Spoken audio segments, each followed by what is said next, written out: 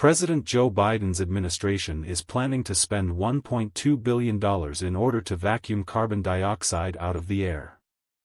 The United States Secretary of Energy Jennifer Granholm announced Friday that her agency would be funding 2 projects to deploy technology known as direct air capture.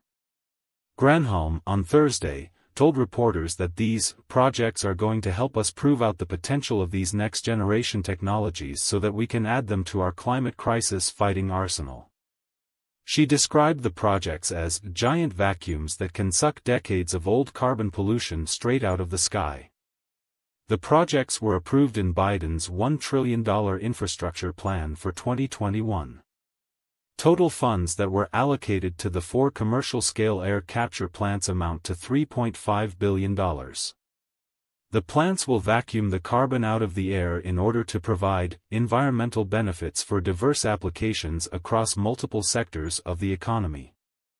In addition to removing the fossil fuels from the air, the plants are to be used as a way to develop a robust clean hydrogen supply chain and workforce by prioritizing clean hydrogen demonstration projects in major shale gas regions, with regional clean hydrogen hubs. It will essentially be a process where hydrogen pulled from carbon dioxide will be used to fuel hydrogen energy plants.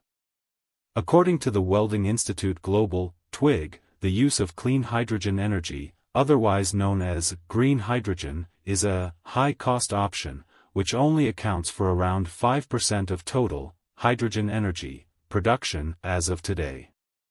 TWIG also states that to produce a secure, resilient and decarbonized energy system, production and bulk storage, hydrogen will play a key role in balancing intermittent supply of energy from renewable energy sources with end-user demands. The infrastructure plan says that the goal of commercialize, the use of clean hydrogen will be introduced in the transportation, utility, industrial, commercial, and residential sectors. The goal for the project is to be done and to demonstrate a standard of clean hydrogen production by 2040. Similar projects to increase hydrogen energy have also been part of the World Economic Forum's initiative to accelerate the use of clean hydrogen and transition to a net-zero world by 2050.